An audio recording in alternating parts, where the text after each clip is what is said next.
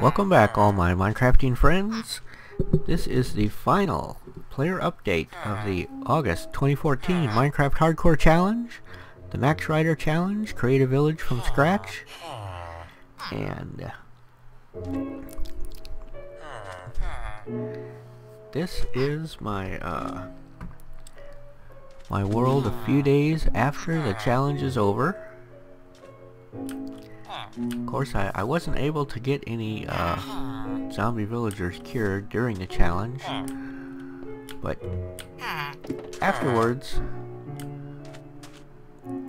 I got those two cured and they bred him, and they did it by using these doors here. I have all these little doors on the outside here.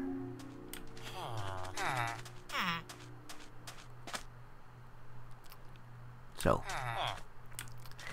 it's not much of a village, doesn't have houses or anything pretty, just kind of there.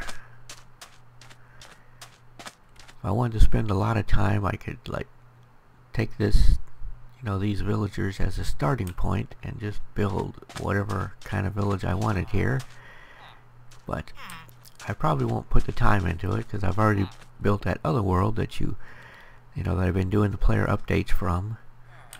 Same seed. Anyway, let's get to what you guys did. They're kind of noisy. Let's move over here. Yeah, that's good.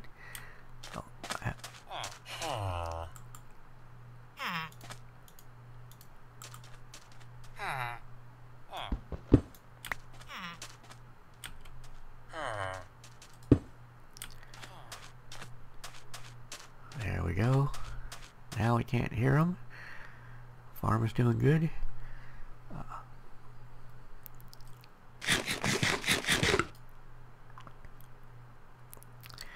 Okay, let's start with Friar Nurgle.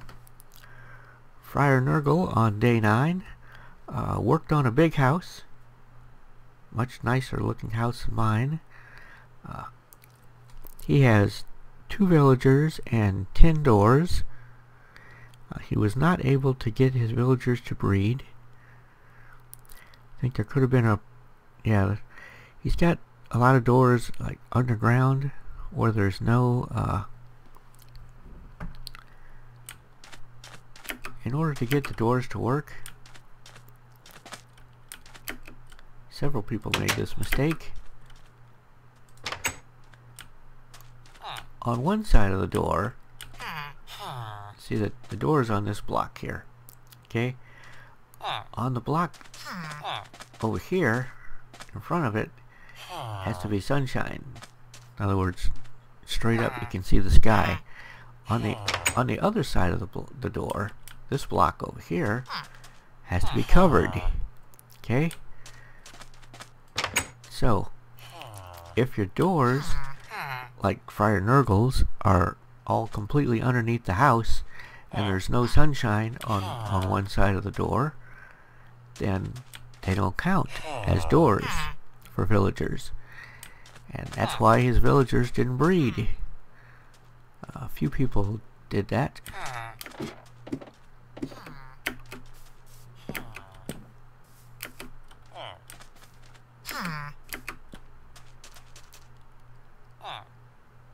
Let me just do something with the sound here.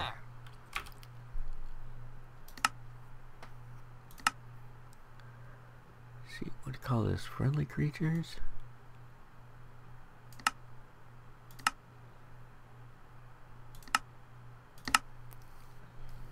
There, that's better. Okay. Next we have Cyan 93. Cyan 93 was cured 2 zombie villagers on day 9, and he worked on a water elevator to take them to the surface, but he was not able to finish the water elevator in time. So still, he had 2 villagers, which was a pretty good accomplishment. It's more than I did, more than a lot of people did. Next we have TNP Minecraft. TNP Minecraft also had 2 villagers. He had lots of wheat. His wheat farm was doing really well. But his villagers will not breed. Some sort of a door problem. Probably the same thing. Next we have Draydon. Draydon started his day 9 going caving looking for gold. He found some. Then he came back up to the surface to get zombie villagers, and he found some zombie villagers, but they ended up burning up in the sunshine at the end of the challenge. So he wasn't able to trap them and cure them. That's kind of tricky, making a zombie trap. Saw lots of different designs of zombie traps in this challenge, so you know, if you watched everybody's videos like I did, you would have learned a lot about trapping zombies. Next we have Piker Eyes. Piker Eyes started out his day 9 by fishing. Needed food. Then he cut down trees. Got some apples. Of course, there's not a lot else to do during the day. I guess you could make zombie traps and build houses and stuff, but he already had his village, kind of. Anyway, then night fell, and he did find the zombie villager, but he blew it up with a creeper. So, but then he found another zombie villager. Did not blow him up. He cured him, and he traded with him and got an emerald. So, final tally: 1 zombie villager and 1 emerald.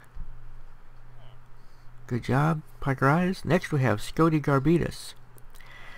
Scody, as you remember, was using the zombie dungeon grinder method along with Nathan.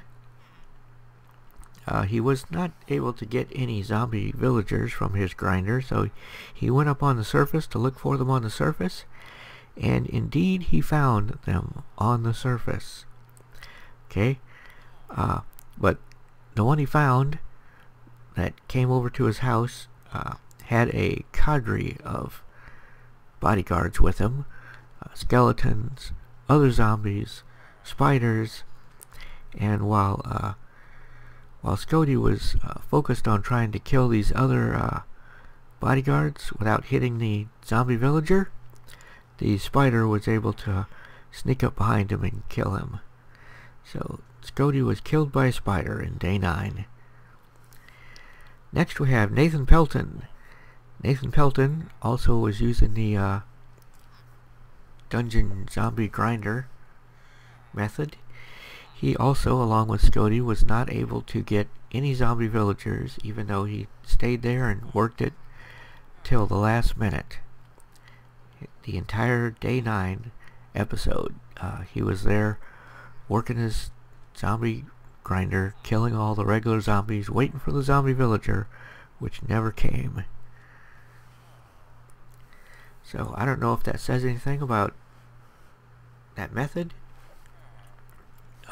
It seems to me that if I was doing this challenge again, I would probably try and use the surface capture method. Next we have the team of Max Ryder, Paisley Playfully, and Sayulili. If you remember, Paisley died in the episode before this, or a couple episodes ago. I can't remember exactly, but yes, she's been killed by a killed in the Nether by a ghast. Okay, in a prior episode. But Max and Sayulili continued on, and see, Max was cutting trees. Sayulili was down in a ravine looking for gold. And killing lots of zombies. She got a carrot and a potato on day 9, so they would be set for getting their farming started. Max got a few apples from tree cutting. Night fell. They tried to find zombie villagers. Were not able to capture any. So They ended the challenge with no zombie villagers. Well, I'm sure you'll do better in September, Max, and Lily and Paisley. Although, like Paisley said, she's going to take a break from the MHC, so that's really disappointing. But maybe she'll come back someday. Next we have Crazy TKD Dude. Crazy TKD Dude had a thunderstorm on day 9, which really helped out his spawning opportunities. They were able to spawn in the daytime and night. I don't know why no one else had a thunderstorm on day 9. Of course, it's difficult to keep the day schedule straight on Minecraft, especially if you're using servers. So, could have been something to do with that. Anyway, he was able to capture and cure 2 zombie villagers. So, yes, his final score was 2 zombie villagers. Next we have Baker Bell. Baker Bell had 2 villagers. I think at the last one, she had already captured both of them and given them the cure in day 8. But in day 9, the last one finally converted over to villager. And then she worked on a fence, made a big fence around the area, built a little farm, built a house. So, she's got a nice little village there, 2 villagers. Next we have Lanio. Lanio started out with 2 villagers on day 9, which he got on the prior day. And he was able to get his doors arranged such that his villagers did breed, and he got a baby villager. So, he was the only one in the challenge that I saw that successfully breeded his 2 villagers. And for that reason, I would say that he did the best. So congratulations, Lanio. I hope you get lots of votes. I voted for you. Next we have, speaking of voting, the voting video is up on Senior Eustace's channel, so run over there and vote for whoever your favorite team was, whoever you think did the best. You don't have to agree with me, you don't have to take my opinion. Just go over there and vote, because more votes the better. Next we have Chris Gaming and Talbotron. They started out their day 9 by eating some mushroom stew. Then they worked on building, because they already had 2 villagers from day 8. And Talbotron, or Chris Gaming, I don't know which, built a mini temple, which was really cool looking. They also, have their little village that, houses and perimeter and stuff that they'd already finished. Or maybe they don't have a perimeter, maybe they just have houses. And at the end of the episode they planted a lot of saplings. So, have like 50 saplings or something. So if they decide to continue on in this world, they're going to have a forest around their village. Hello there. Next we have the team of Psycho SFK and Crazy Kinsey. They started out their day 9 by doing some carrot farming. Their carrot farm is doing well. They built a house, and they were able to capture and cure 1 zombie villager, so they ended up with 1 villager and a nice little village. Next we have Zoe C in her German version. She started out the episode by working on the stone fencing. She's trying to put a nice secure perimeter around the village. She ran out of stone fencing, so then she went and cut some trees, converted those into wood fencing, and continued on. She was able to get the village perimeter secured. She ended up the challenge with 2 villagers, which she had gotten on day 8. And she also put a grave marker for Nest Flow, who died in day 8. So, good job, Zoe. You got the village and the 2 villagers. I would say everyone that cured any villagers at any point actually completed the objectives of the challenge. But, you know, above and beyond that, you know, you could go and actually have more villagers, a better village, breeding villagers, baby villagers. Next we have Ollie Likes Minecraft. Ollie Likes Minecraft made some bread at the beginning of his episode, and in the evening he tried to find zombie villagers, unsuccessfully, did not find any zombie villagers.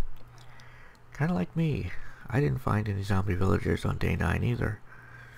Next we have Combat Dude. Combat Dude started out his day 9 with 3 villagers. So he was already ahead of the pack at that point. He built some houses. They're kind of like square little houses, but you know, maybe it's a mining town and it's just guys, and, you know, it doesn't really matter what they look like. He did some farming. He's farming carrots and potatoes, so good job there. I don't think he even attempted using the door trick. I think he thought that he had enough doors. I think he's got like 4 doors there, and I think he thinks that just wait enough time and the villagers will breed, but you gotta have more doors. Basically you have to have 3 times as many doors as you've got villagers. So if you've got 12 doors, that will produce up to 4 villagers. You know, if you've got 15 doors, that should give you a total population of 5 villagers. 18 doors, 6 villagers. 4 doors, 1 villager. Okay, so I don't think his villagers are going to breed no matter how long he waits. Next we have Senior Eustace. Senior Eustace has got all his doors on the roof. Okay, and he's got a lot of doors up there, but none of them, he's got sunshine on one side, but he does not have cover on the other side, so they will not work, and his villagers did not breed. Okay, but he did end up with his 3 villagers and his nice little village, so good job, Senior Eustace. Next we have Dad versus Minecraft. It was Dad and his 2 sons, Beardless Kid and Dom. And as you remember, Dom died very early on, I think around day 3, somewhere around there. They spent the daytime building, working on the village, getting it all fixed up nice. They also did some fishing, get some food. They did a little potato farming. Nighttime fell, and they caught 2 zombie villagers, so lucky them. They were able to cure both of them, and one of them was an adult zombie villager and the other one was a baby zombie villager, so they were able to capture and cure a baby zombie villager, which is, I think, the only other person in the challenge that was able to do that was Zoe5C. Okay, so, and finally we have Boo Games. Boo Games made a diamond spade because you don't want those diamonds to go to waste. Collected some sand. He's got 2 villagers rather. He built a fountain for his village. First fountain I saw. He's got a nice little village. The aesthetics are very nice, very good. Looks nice. And at the end of the challenge, he burned down a giant tree, giant oak tree. Set it on fire, watched it burn. It was pretty cool. And that's it. The August challenge is over. make sure you run over to Senior Eustace's channel and vote for the best solo player and the best team player. Also, Technoscribe wants me to announce that she is going to be making a compilation video of all of the deaths in the August challenge, and she wants all of your permissions to use your video from your channel, a brief clip in her compilation. And so if you did die and you're still watching this video and you would like to give her permission, then please put a comment saying that you do, or send her a message or something. And if you're not watching this video, you know, I would advise Technoscribe to either contact you individually, or just go ahead and use it, and if anyone objects, then you can take it down and re-edit it, take them out, put it back up without them. Okay, but I don't think anyone would object. In the past, I have used video clips from your series in compilations, and no one has objected. And so I would say, Technoscribe, go right ahead with the project, and I'm looking forward to seeing it. So now let's talk about the September challenge. The September challenge is going to be something different than we've ever done before. We will not be getting our wood from trees. We'll be getting our wood from other sources. There's been quite a few new players signing up. Lots of times new players sign up and they don't actually post videos, but we'll see. I hope that they do. I'm really excited that, as you can tell from my voice, and I'm really excited that the challenge is attracting new players and more people are hearing about it. So if any of you out there want to spend a little time spreading the word about the MHC, that would be very appreciated. So leave comments and messages, tell your friends, tell strangers, tell anyone that you like or anyone that you see. You could just go out there and do a video search for Minecraft Hardcore, and put it on filter for today, so that you just get people that are currently posting hardcore videos, and leave them a comment saying, hey, have you heard about the MHC? Would you like to try it out? This is where you can find the information about it. It's open to everyone. We'd love to have you. Join in. It's lots of fun. And this is Mike Deering signing out. I'll see you all in September.